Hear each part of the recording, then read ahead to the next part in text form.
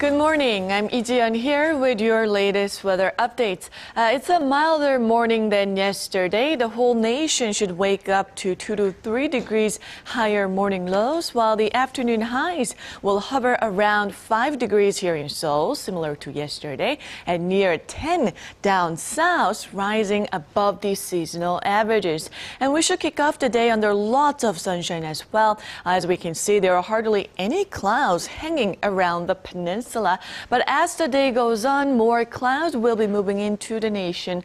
So we'll have a mild afternoon under mostly to partly sunny skies. With that in mind, let's take a closer look at the readings for today. The daily low here in Seoul should kick off at -3. Then the daytime high will climb to 5, while the top temperature in Daegu and Gwangju rise to 9 and 8, and Busan should be mild, topping out at 11.